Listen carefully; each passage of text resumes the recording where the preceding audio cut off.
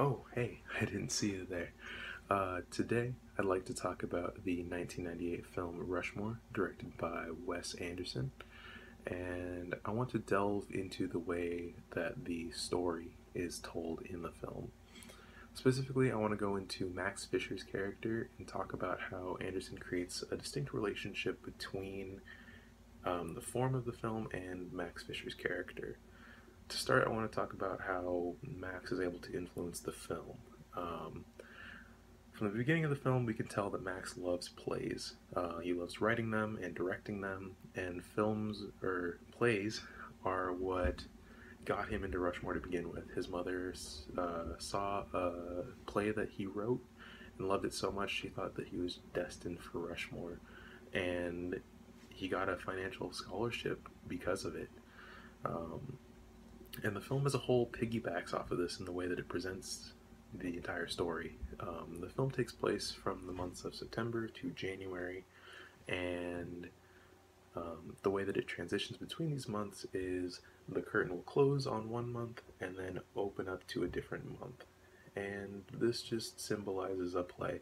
The movie's being presented as a play.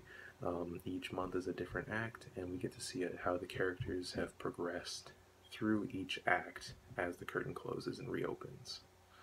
Um, Next, I want to talk about how the film directly influences Mac's character as a whole. Um, Max isn't shaped by what he does or what we see on the screen.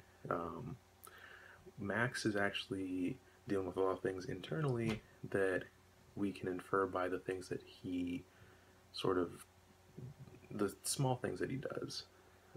So let's take a look and see. During the film, it's quite apparent that others' families and relationships are pretty big deals. They're all external. We can see them. For example, Herman Bloom. You can see that he's having marital issues. Dirk and his mother. And then we have Rosemary Cross and her deceased husband. And Max interacts with all of these people. But Max keeps his own family private. We only see his dad once between the start of the film and the barber shop, and his mother's only mentioned a couple times. Um, so he likes to keep his family private, and he doesn't like to be necessarily truthful about his family. But why would that be? Well, we can kind of infer by the way he obsesses over things and what he obsesses over exactly. Um, in the film, notice, what does he say is his life? He says two distinct things. He says Rushmore's his life and Miss Cross is his life. Now, Rushmore is the school that his mother wanted him to go to so bad.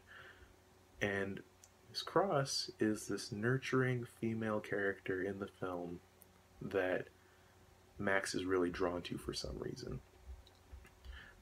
We can also see that he likes to put himself into a lot of extracurricular activities, and that just fills his time so he's not at home thinking about his mother at all.